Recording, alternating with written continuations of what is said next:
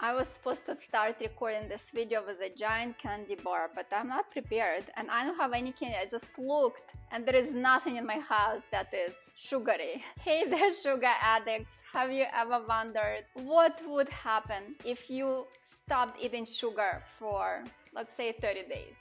Sugar is everywhere. It's in our breakfast cereals, our snacks, our drinks. But did you know that consuming too much sugar can have negative effects on our bodies? Let's take a closer look. Hi, I'm Ala Shapiro and this is the Spa Runner channel. I'm the owner of two Woodhouse Day Spas in New Jersey, and on this channel I cover topics such as health, wellness, and beauty.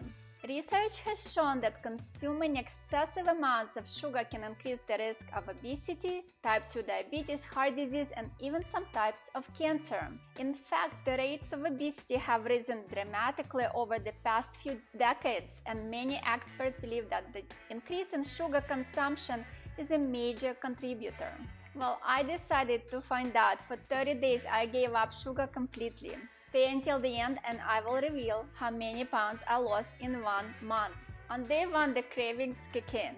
I was staring at candy aisle in a grocery store and thinking to myself, just one little candy. But I said no and I said I can do this. On day 14, I was starting to feel the benefits. I was getting more energy, less bloating, clear skin, and I thought, I feel great, I don't need any sugar.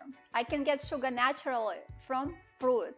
And on day 25, I hit the wall. I was tired of eating the same boring foods, and all my friends were tempting me with sugary treats.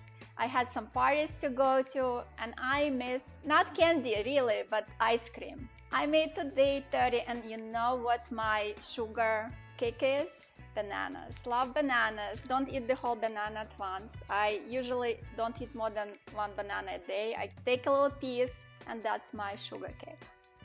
It's delicious. Well, it's okay to indulge in sugary treats every once in a while. It's important to remember that consuming too much sugar can have negative effects on our health. By reducing our sugar intake, we can lower our risk of developing chronic diseases and live healthier, longer lives. Like I promised at the beginning of this video, my biggest reveal: in 30 days, by cutting out sugar, I lost 6 pounds. It's not bad, right? If you are interested in more health-related videos, watch this video next.